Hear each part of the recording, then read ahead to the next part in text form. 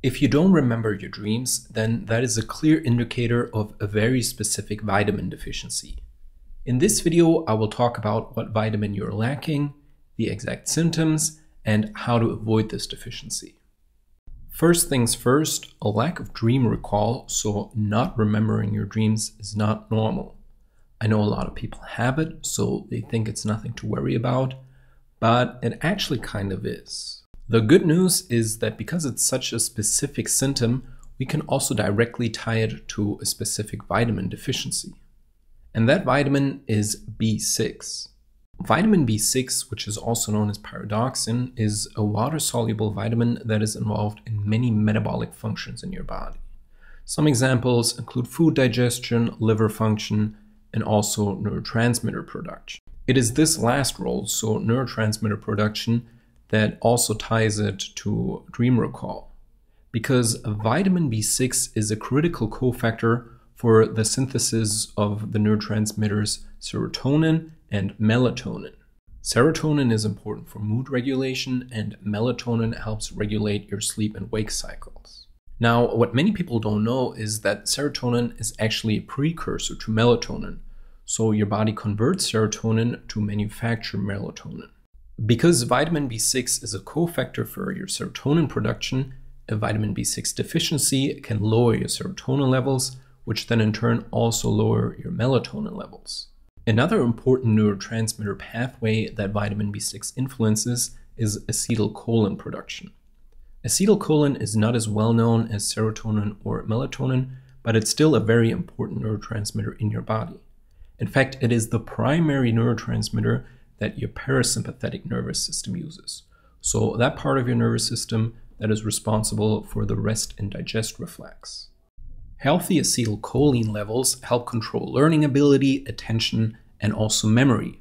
So it makes sense that it is also involved in your ability to remember your dreams. Acetylcholine is produced from choline, which is a vitamin B-like substance that you get from your diet, through an enzyme called choline acetyltransferase. This enzyme is vitamin B6 dependent, so without it, it won't do its job properly. Now, of course, all of this is just theory. What does it look like in practice?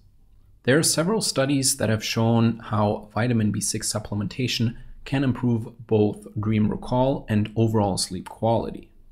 The first study on this actually concluded that taking vitamin B6 significantly increased the amount of dream content that participants recalled, but did not significantly affect dream vividness, bizarreness, or color. While I agree with the first part, so the positive benefits of vitamin B6 related to your sleep quality and dream recall, I completely disagree with the second part. We've seen in many cases that oversupplementing vitamin B6, especially in the form of P5P, can lead to some very crazy dreams. One practitioner summarized the symptoms as follows. When someone has very low serotonin or very low B6, there's absolutely no dream recall. When the levels are low, there is awareness of dreams, but no details. As the level goes up, the amount of recall increases and the quality of dreams improves too. When the levels are good, your dream recall will be good. Details, color, lots of recall. When you're taking too much, your dreams become trippy. Seriously, you'll know them when you experience them. This is also my experience, which is why I now want to give you a few recommendations on how to safely bring up your vitamin B6 levels again. First and foremost, you want to start slow and with a low dose of a few milligrams.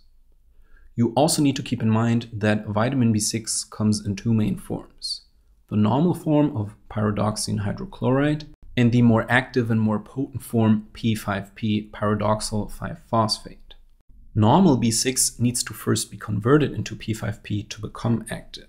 And this is also why most people tolerate higher doses of it, because your body can somewhat downregulate the conversion of normal B6 to P5P to counter side effects.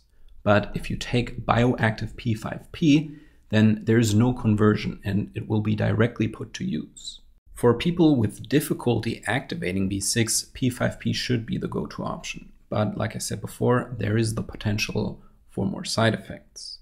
Also, when you're taking B6 and getting any type of effect, both positive and negative, you always want to think about two things: pyroluria, which is a condition that is related to vitamin B6, and copper toxicity.